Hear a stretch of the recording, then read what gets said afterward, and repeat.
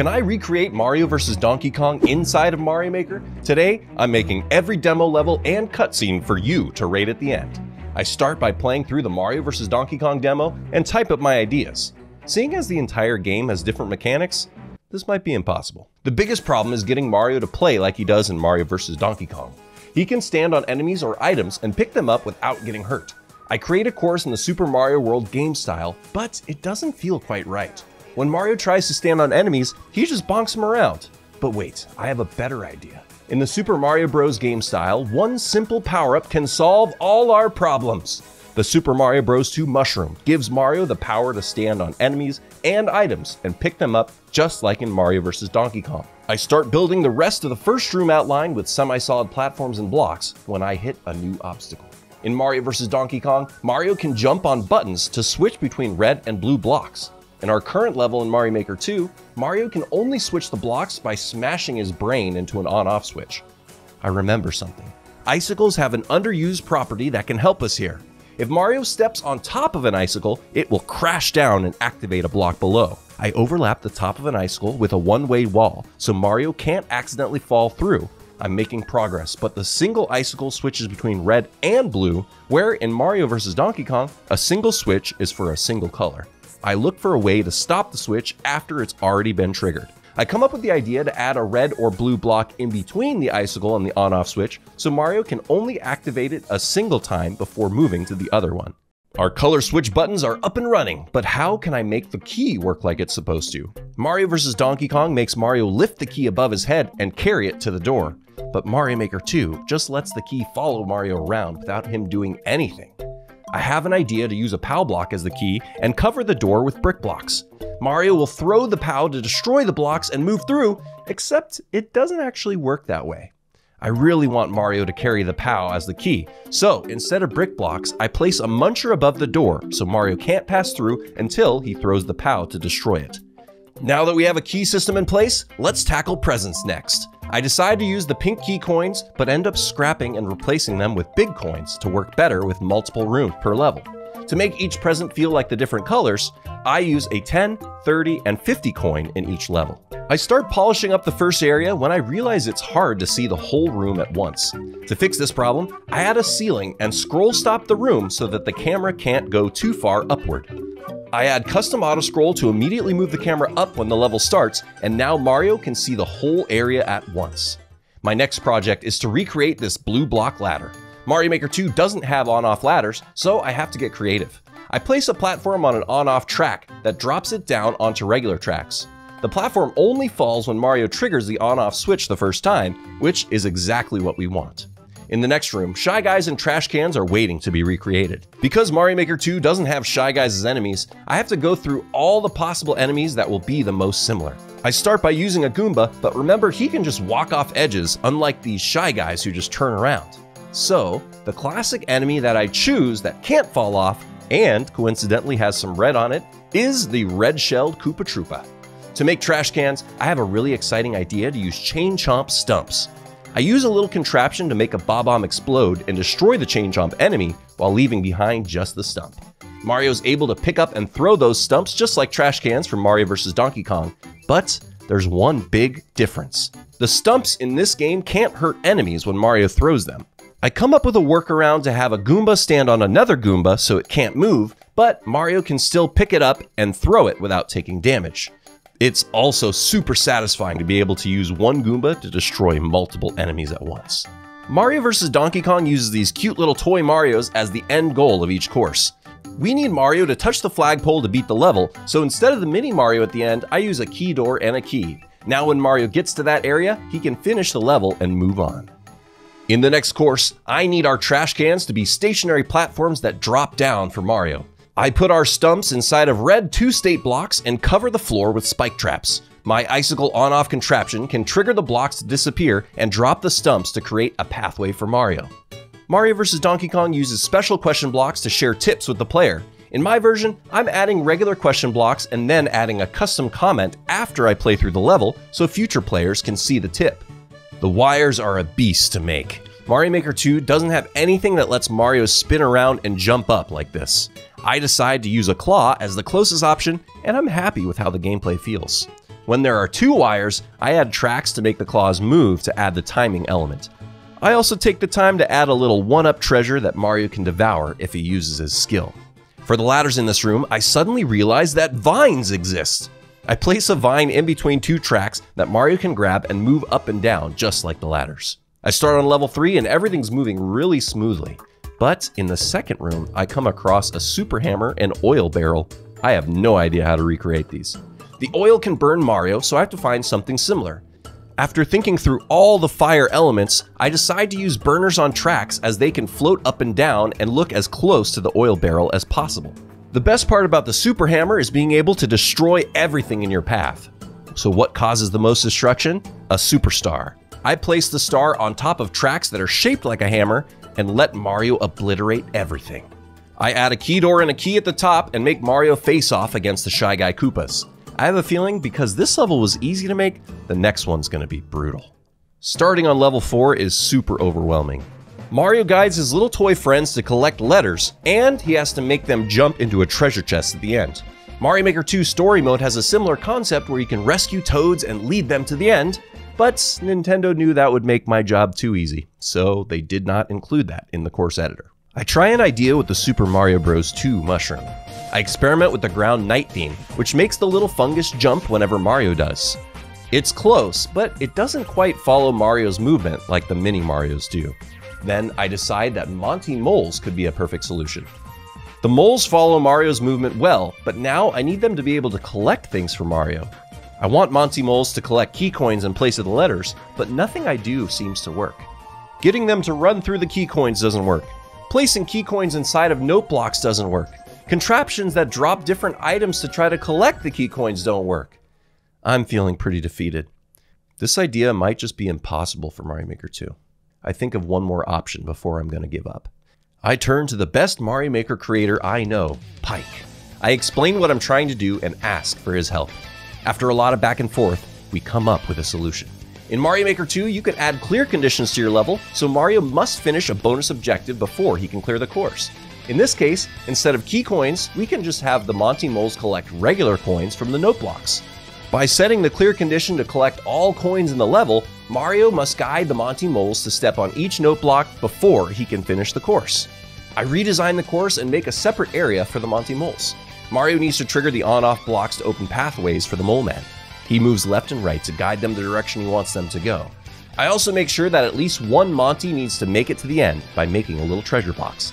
The mole must step on the note block to get the key for Mario so he can move through the door and complete the course. The levels might be done, but there's still one crucial thing to recreate. One of the best parts about playing the demo is the cutscene at the beginning. You might be thinking, but doesn't the whole cutscene feature Donkey Kong? How are you going to do it when Donkey Kong isn't in Mario Maker 2? Well, my juicy brain has an idea. I dig through the cobwebs to find an abandoned treasure, the only tool that will work for this job. I dust it off to uncover the Wii U with Mario Maker 1. I boot it up for the first time in years and get to work. Mario Maker 1 has a unique power-up called the Mystery Mushroom. This fungus gives Mario different costumes that change his appearance and animations, but don't change anything else. So, using this, I'm able to make Donkey Kong a playable character, and I can build parts of the cutscene to put it together. I mess around with Donkey Kong's moves to see what expressions I can get from his animations. I start creating the scenes one clip at a time, but instead of spoiling it, it's time to show you the entire demo in action. Buckle up, and don't forget to give my recreation a rating out of 10 in the comments. Without further ado, the full demo of Mario vs. Donkey Kong recreated inside of Mario Maker.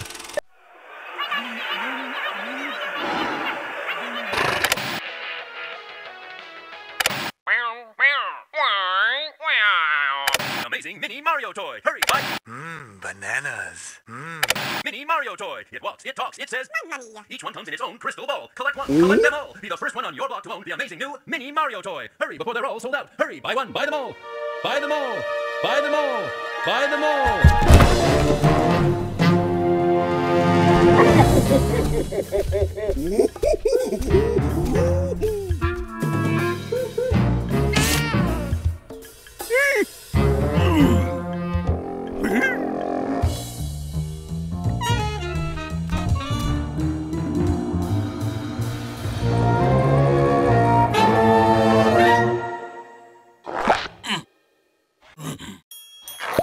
Here we go!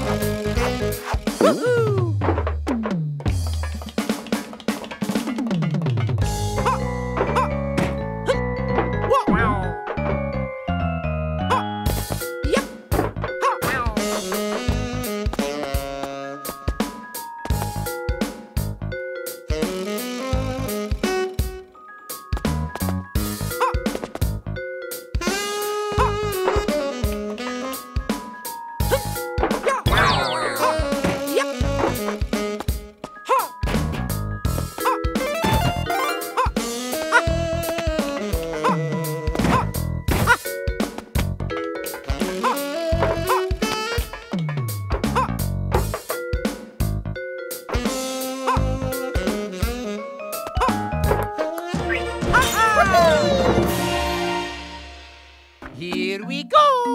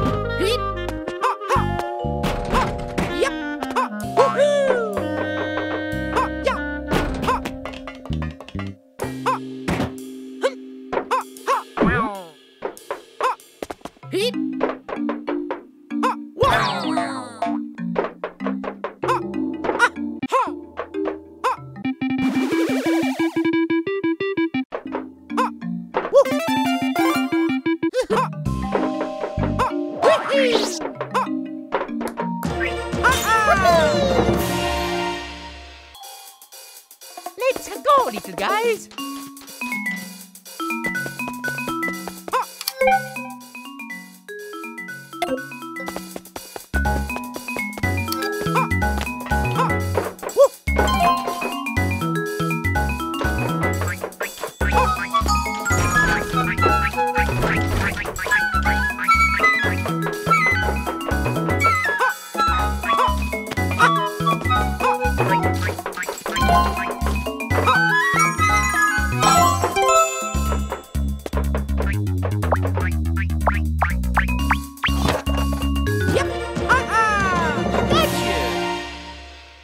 To see how I recreated Mario Wonder inside of Mario Maker 2, click on the video on screen now. Please subscribe so Nintendo will hire me. I'm Arrowstotle, and thanks for watching.